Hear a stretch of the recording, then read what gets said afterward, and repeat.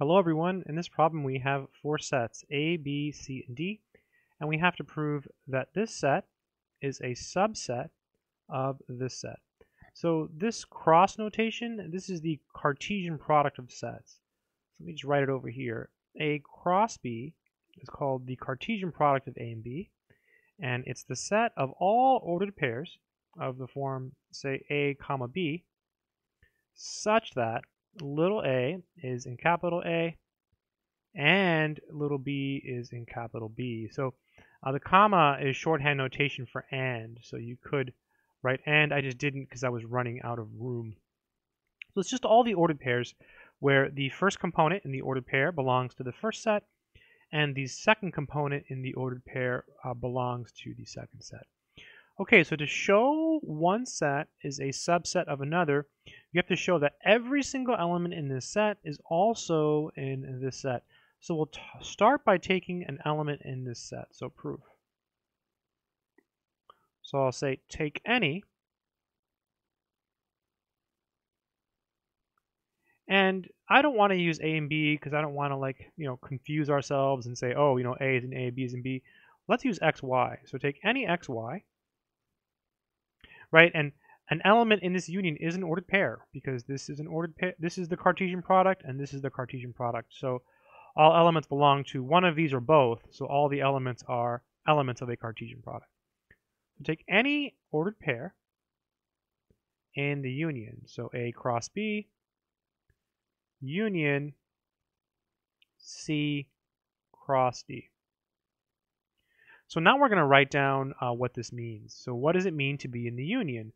Well, it means that XY is in this set, or, remember union means or, XY is in this set. So this means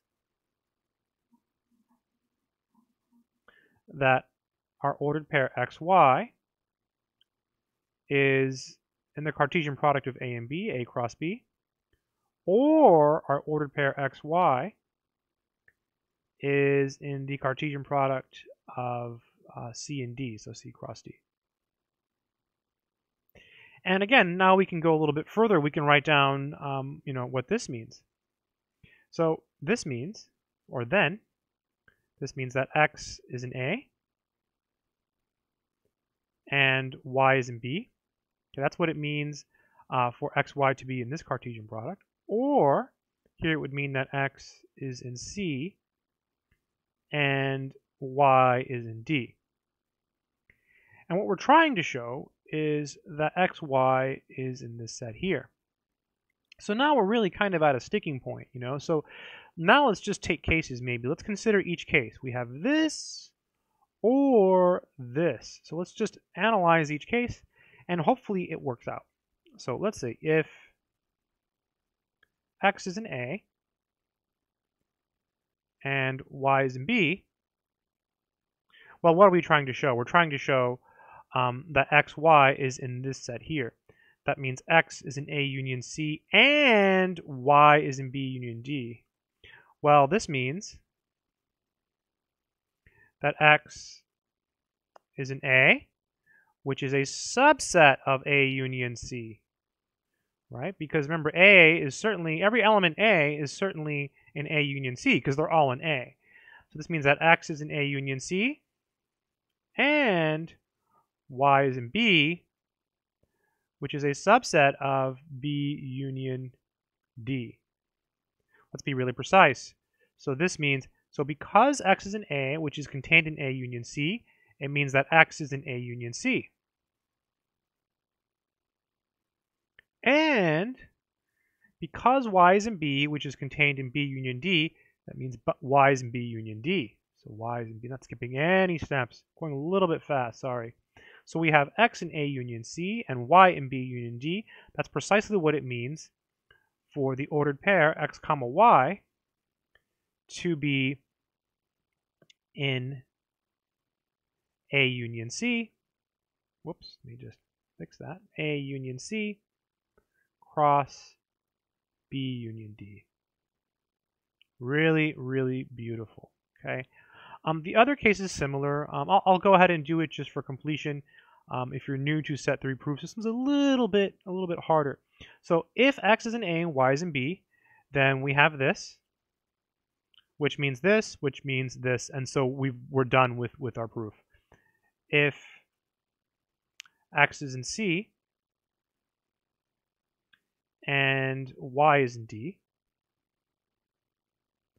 then what does that mean? That means that, well, what are we trying to show? We're trying to show it's in A union C, B union D. So that means that x is in C, which is contained in A union C, because every element in C is in C. So it's certainly in the union of C and anything else. In particular, it's in the union of C and A, which is called A union C.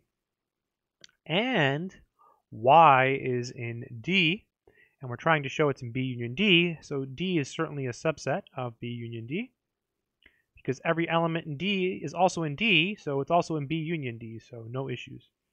So this means that x is in, well, if x is in C, then, and C is contained in this, that means x is in A union C.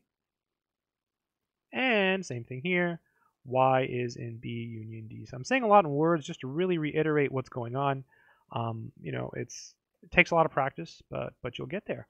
And so what does this mean? Well, this means that the first component of our ordered pair is in A union C, and the second component of our ordered pair is in B union D.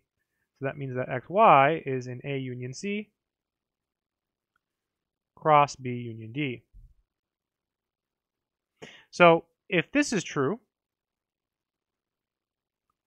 we have xy in A union C cross B union D. If this is true, we have xy in A union C cross B union D. In any case, xy is in that Cartesian product. So in any case,